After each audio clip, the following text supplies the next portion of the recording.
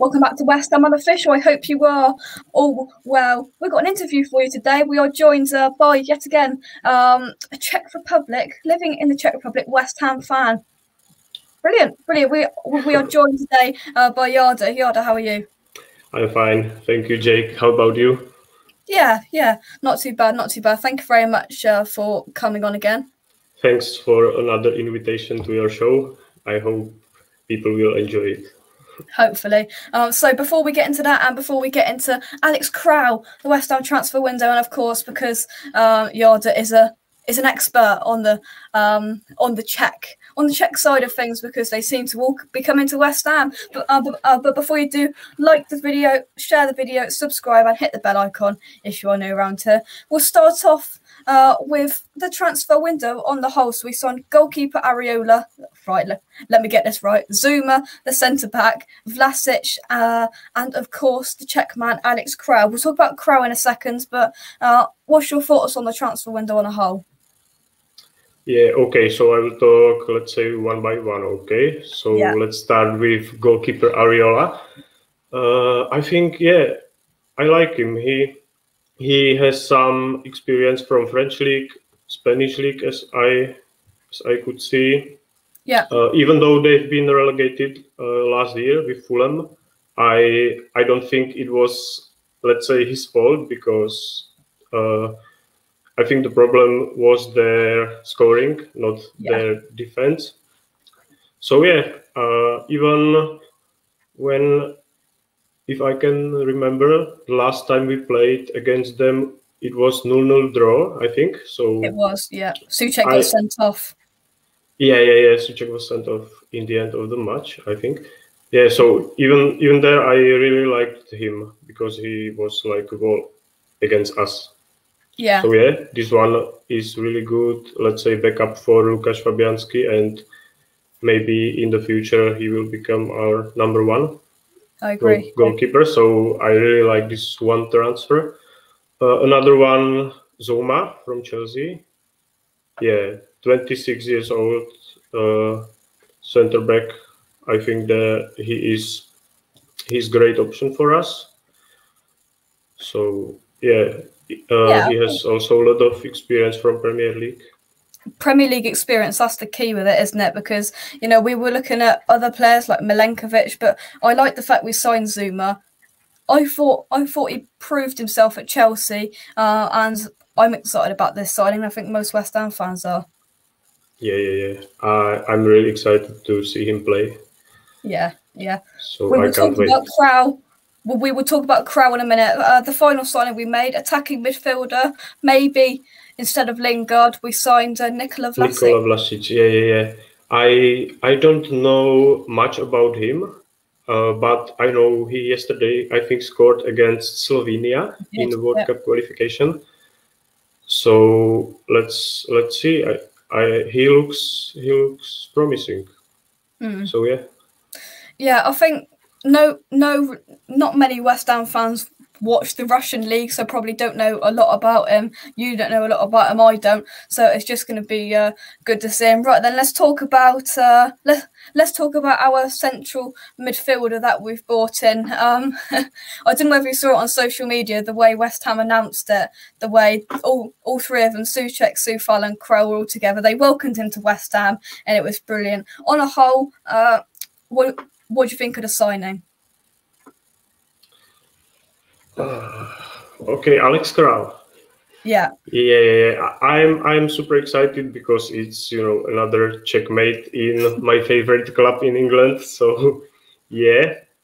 About him, we'll see how he will do in Premier League, because to be honest, I wasn't really happy with his performances at the Euros. Yeah. But yeah, he's a good player. I guess we will talk about him later on. One last thing I wanted to say about our transfer window is that I really miss some striker. You know, we really need striker, and maybe a second left back as a backup for Aaron Cresswell. Yeah. So it's a little bit disappointing. So yeah. Let's hope Michael Antonio and Aaron Creswell won't get injured, or we are in trouble. Well, yeah, I know. It's difficult, but I think maybe you've got Vlasic there, you've got Bowen, you've got these players that could perhaps transform into a striker this season. Because I mean, we've got Yarmolenko as a striker, and that's it. And he's just not good enough. But yeah, with Alex Kral, how valuable is he to the Czech squad, do you think? You know, in the Euros World Cup coming up, how good is he and how valuable is he, do you think, to the Czech squad? For the Czech national team, yeah, he is one of the players that has some experience from other leagues, you know, non-Czech leagues. Yeah. So yeah, of course, it's not Tomáš Souček. He is our superstar right now, let's say. But yeah, Alex Kral is really important. I hope he will get some chances at West Ham too, to play some minutes, and maybe he will get even better.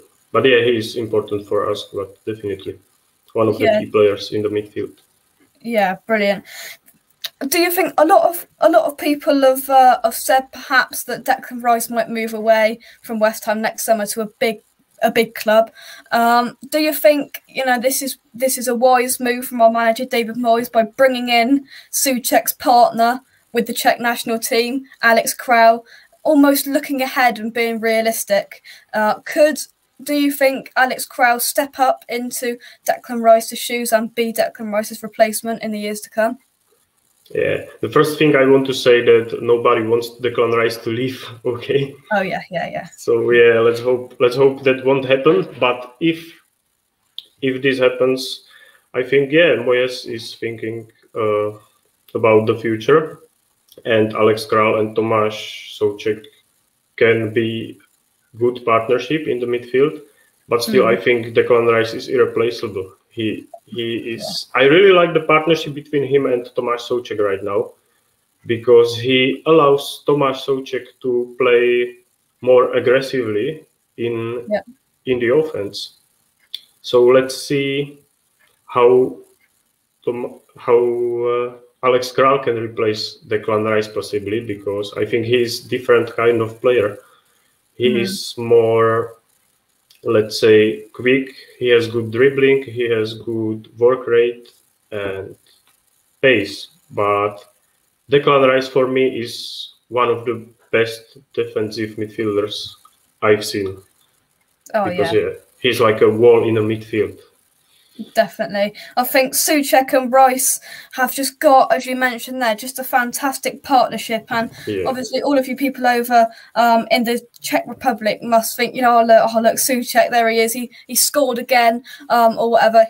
He's doing really, really well for West Ham. So it's good to see. I can't believe we signed another Czech player. Can you? What's the whole feeling in the Czech Republic? Oh, all of our players, they're going to West Ham. It's unbelievable, mate. I think I can remember, but I don't think we ever had 3 Czech players in the same club. I mean, from top 5 leagues, you know. So it maybe never happened. So yeah, I think everyone in Czech Republic is excited about that, even non-West Ham fans. Everyone wants to see how our boys will do together in the one club. So yeah, we will see. I'm really excited. It's good. It's good because the feeling, you know, West Ham fans have a bit of a joke over every Czech Ham FC, Czech Republic, West Ham FC. That's what we're hearing. Do you think the Czech Republic people are liking the fact that we are perhaps bringing the 2 countries together? Definitely. Even in Czech social media like Facebook, Instagram, I can see the comments every day. The same kind of comments. Yeah, Czech Ham. Yeah, and you know, it's like the West Ham the West Ham social media put out when the Czech Republic played the other night. They put our 3 Czech mates in bold, 3 now, not the 2. In terms of the player, 3 players we've now got, even the 2, Souček and Soufal. I mean, we discussed it last time. They're just so valuable to us, and us over here in England are absolutely loving them. And you know, it must be good to see Czech players from the national team come up and rise through the Czech leagues and that, and then go to, you know, a big league like the Premier League and show what they're made of. Yeah. I think this can even open the door for another Czech players from the Czech league to get a chance, for example, in England, because yeah, look at Alex Kral, next one. But I think Tomáš Souček and Vladimír Coufal, the Premier League is like the league made for them exactly. They are hard workers, so people there love it. I love it. You cannot like Tomáš Souček and Vladimír Coufal. Oh, this is brilliant. They are proper West Ham players that the West Ham fans like. And I do think the Premier League suits them the best. Yeah. They're hardworking. They never give up. They put their foot in. They are fantastic. One thing that I didn't write down, but I've just thought of, is there's a lot of speculation in West Ham about how you pronounce Vladimír Coufal and Tomáš Souček's names. Can you confirm how you pronounce their names? Because there's a lot of debate going on. How do you pronounce them? Absolutely. How do you pronounce their names? When I was watching Premier League matches with English casters, I couldn't. It was terrible. So it's Vladimír Coufal and Tomáš Souček. There we go. See, you heard it. You heard it here on West Ham Unofficial from somebody in the Czech Republic. Yeah, at the start we were calling him Coufal, and then lots of people said no. Coufal was terrible. Coufal was really terrible. And even when Souček came to England, they were pronouncing him like Souček, but it's so. It's like two of your words, like so and Czech. Yeah. Souček, easy. Yeah, we did for about 6 months. All of the West Ham fans did pronounce their names wrong, and I'm sure that annoyed people in the Czech Republic and them and the players themselves. Yeah, it's funny, but I must confirm that Czech language is one of the hardest in the world, so it's okay to do some mistakes in the pronunciation. There we go. That is the interview. Yarda, I'd like to say a huge thank you for you for coming on once again. And anything you'd like to add before we go?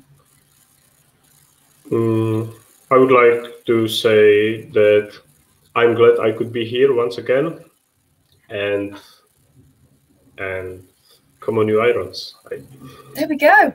Come on, you Irons. Thank you very much for all of you watching. And from me and Yarda, as we say, come on, you Irons.